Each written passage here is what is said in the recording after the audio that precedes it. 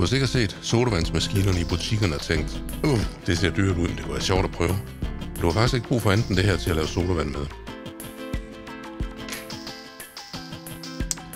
Ingefær, cirka 15 gram. Vi skal bruge, hvad det svarer til en spidsske fuld revet ingefær. Og det er cirka sådan en klump her. Skræller den. River den. Og det gør ikke noget, det ikke bliver revet helt fint, bare det sådan er godt strimlet. Og vi skal huske at tage det, der sidder på indersiden, så får vi ikke en spidsske fuld ud af det. Det er der cirka her. Og så saften af en citron skal vi bruge.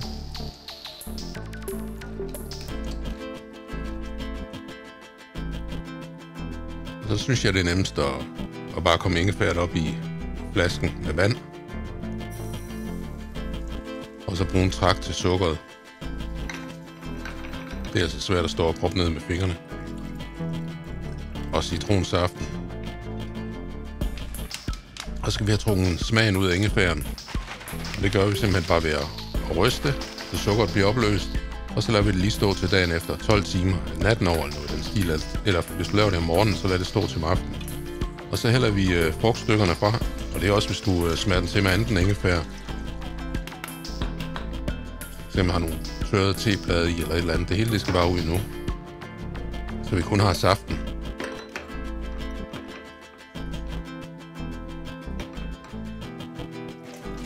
Så tilbage i flasken med det.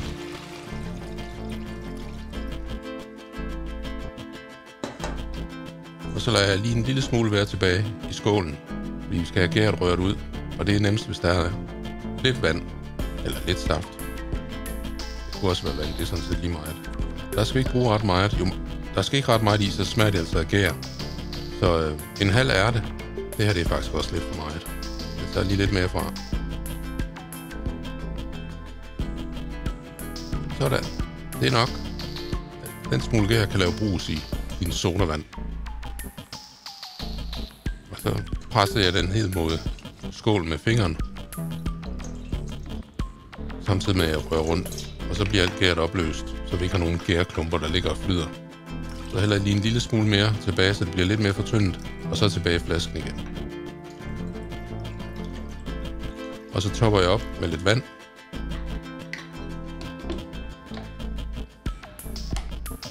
Og så kan jeg godt lide, det er ikke nødvendigt at klemme den sammen, så jeg kan se, hvor hurtigt det er, den hæver, eller den gærer. Jeg kan se, at nu er flasken sådan helt deform. Og så lader jeg den stå.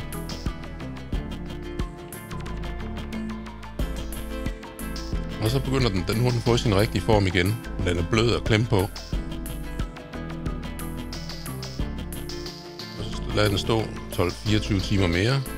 Og så kan man så se, nu er den så helt hård. Og så er den faktisk færdig at skal i køleskabet. Så er der kun tilbage at smage på den.